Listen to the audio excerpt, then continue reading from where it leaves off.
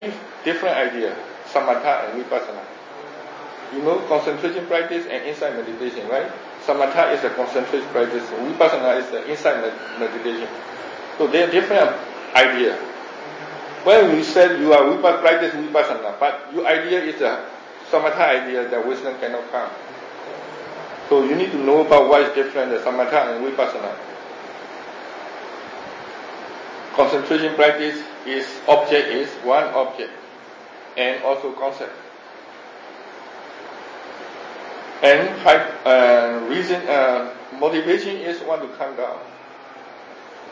Vipassana practice is object is a several object. It related to the several object and nature, not concept.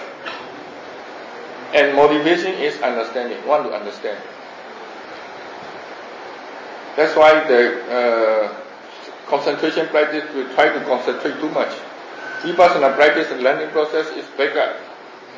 Idea is different. Huh?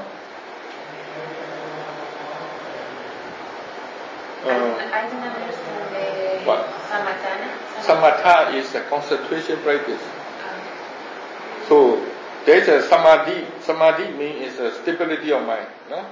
They translate concentration. I don't like to call concentration. I translate to samadhi means is a stability of mind, stable of mind. So you can get the stability of mind two ways. One point of concentration, also the mind settle down, right? This is samatha samadhi. This is the practice, the concentration practice. The concentrate the one point of concentration, the mind comes down. And vipassana samadhi is a right view, think the right way, right understanding and right view. Because of wisdom, the mind is not attached or not resist. That's why the mind is stable.